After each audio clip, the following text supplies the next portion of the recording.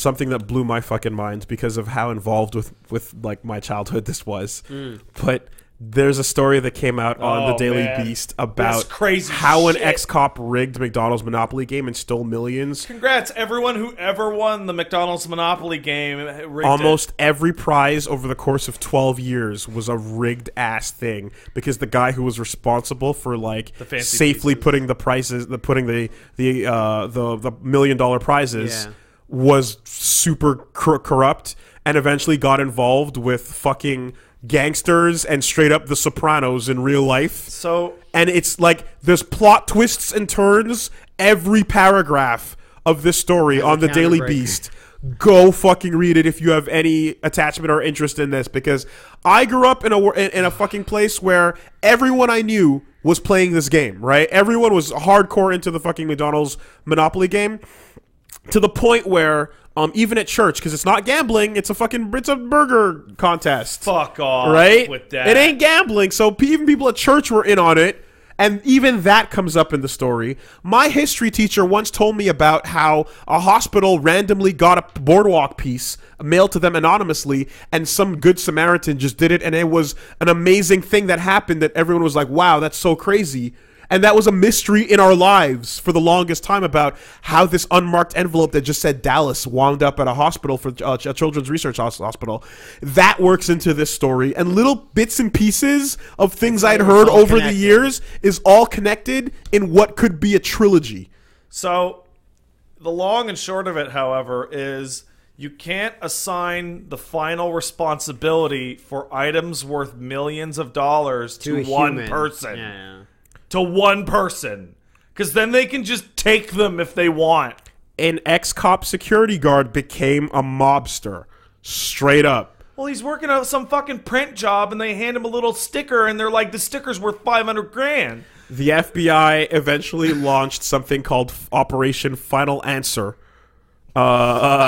which was basically a series of mixed stings on previous winners, because this had been a fucking racket that had been going on for years, and everyone was in playing the game that I knew, but no one ever. You can win a Sega Game Gear. Okay, so here's another thing one of the should do. They should just give out random hundreds of millions of dollars to anybody who ever played it. So one thing of all the little bits and pieces, one of the ones, for example, I'll throw out that like was relevant was.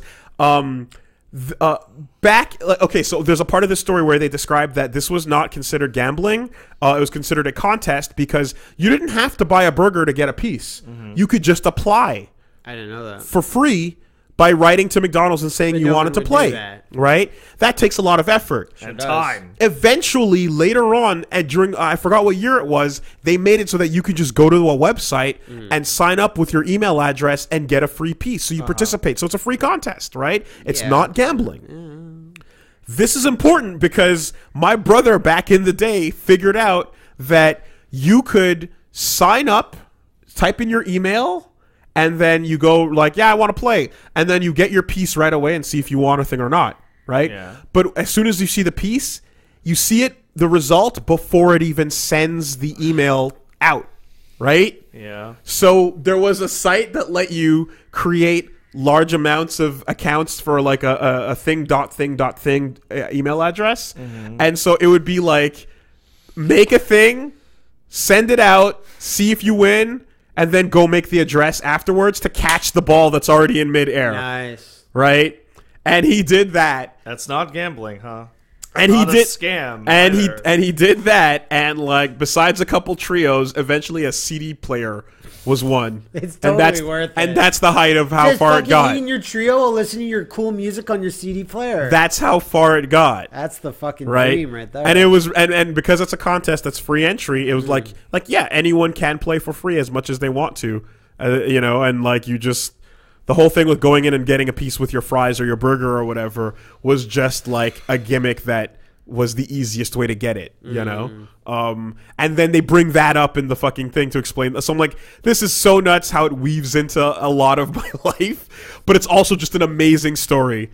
I'll make a movie out of it for sure. Yeah. Making a murderer. Like, there's deaths. There is death. There are deaths in the story. Does this open McDonald's up for a class action lawsuit? There already was. Oh yeah. And a lot of this shit happened and people pulled together.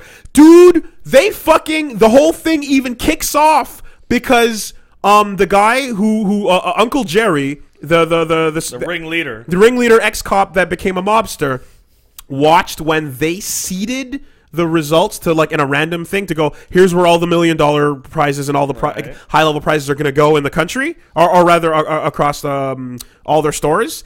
And they saw that the fucking $1 million prize for the first one went to Canada. And they officially, the corporation that was working with McDonald's, said, redo it. We don't want Canada getting that high prize. And he went, oh, what? And he's like, oh, you're just going to fuck over Canada? And they just, for the reasons that an American needs to be the first winner, they changed it again. And so when he saw that, he was like, oh, fuck this. I can just do whatever I want. And furthermore, if they ever say anything, I got this on them.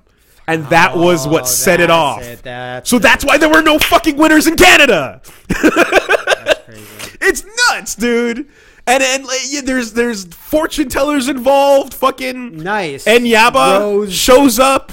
You know, like, it's so crazy how far the fucking rabbit hole goes. That's awful. And these are all just bullet points in this thing that keeps going. So yeah, man, read this story. It is great. Why does McDonald's hate Canada? We're good to you. It has nothing because an American needs to be the first winner. Yeah. Always needs to be an American. It's the fucking, it's nuts, dude. Anyway, does this mean if I go to Prices Right, like, is my dream, they'll all win the car and they'll be like, no car for you, Canuck? I'd be sad. No, because those prizes are worthless to them. Yeah. But $1 million is not worthless to them. $1 million is not worthless to anybody. Yeah, well, that's what I mean. That's crazy. I was thinking, none of this really makes sense. Like, how could you? And it's like, yeah, I have this on you. Yeah. That's the linchpin. And one of the best things is you can go back to the evidence, and some of them are like when they present the winners. All the winners in the filmed commercials that you saw over the years were all fucking scams in on the racket. One of the first ones, Jerry Colombo, a.k.a. the leader of the Colombo crime family, was basically literally Tony Soprano in real life. Columbo fucking figures out crimes. He doesn't do them. And he won a Dodge Viper, which he couldn't. But he couldn't sit in it because he was too fat. Because he's a fat old gangster. So he just traded it in for the money. But he did agree to go on TV and shake a car key. So you see this picture of a fat ass Tony Soprano, literal mobster boss, winning. It's that you can go back and watch all the evidence, see all the criminals, and to get more of them, all they had to do was, guys, we're filming another commercial. Yeah. And they just got them all. Dude, it's amazing. I love this story so much. All right.